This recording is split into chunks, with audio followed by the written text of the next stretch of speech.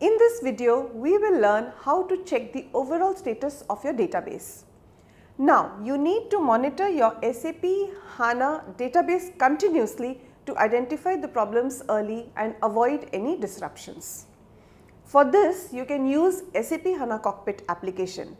You can monitor the overall status and the resource usage of the SAP HANA database on the home page of the SAP HANA Cockpit. You can see the Managing Services tab here. It shows you the count and names of all the services which are running and stopped. You can stop and start services by drilling the Manage Services tile in Cockpit. Let us log in to SAP HANA system and see how to manage services live in SAP HANA environment. Let's see how we can check the database health and the resource usage from SAP HANA Cockpit. So first of all, we will go to the SAP HANA Cockpit from my SAP HANA Studio. So I'll go to the configuration and monitoring, and then I can open up the SAP HANA Cockpit.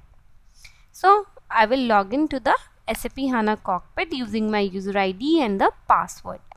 So first of all, to identify the problems early and to avoid the disruptions, we need to monitor the SAP HANA database continuously. So we can monitor the overall status and the resource usage of SAP HANA database at a glance on the home page of SAP HANA Cockpit. Then for the more detailed of the report of the monitoring and the analysis, we can drill down into the dedicated apps. So here first of all we will go to the tile, that is my required tile. So we'll go to the SAP HANA database administration group, and inside that the first tile which we can see here is the managed services. So this tile will basically tell us about the database health right now for the services. So let's click on the managed services. So as soon as we will click on the managed service, it will drill down into the detail of my managed services tiles. Here we can see all the different services which are running into my SAP HANA system. So we can see here that the host here is HANA Sys. After that we can see the status of each and every service. So we can see that we have all the services like daemon service, name server, preprocessor, index server, web dispatcher, access engine and compile server, and we can see that all of them are running. After that we can see the different port, like which port number this particular service is running. Then we can see the start time, like at what time the service was started.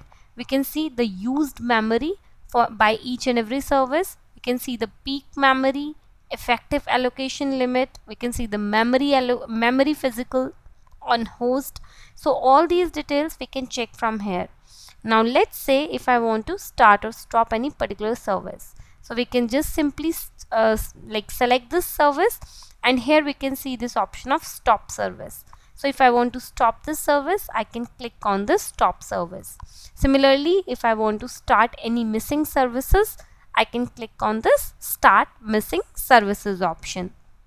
And here we have other options where we can kill the service. So if my service is hanging from the long time and it is not responding, so I can simply kill that service. After that we have the reset memory statistics, and we have go to alerts. So all these options we have here, and then we have the settings option. So here we can customize like which columns I want to see and which columns I want to hide. So here I have I'm selecting all the columns like host, status, service, role, port. So I have a long list of columns which I have here in the list, and we can hide and show the columns as per the requirement.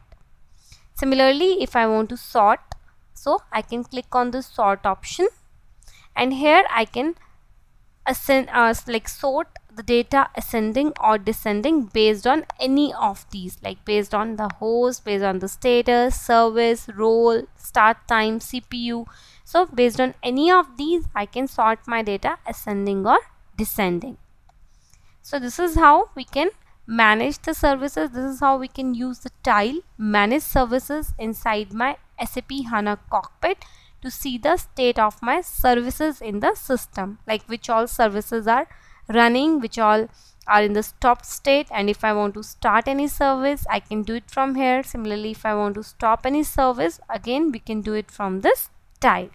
So in this session we have seen how we can manage the services in SAP HANA using SAP HANA Cockpit. Thank you.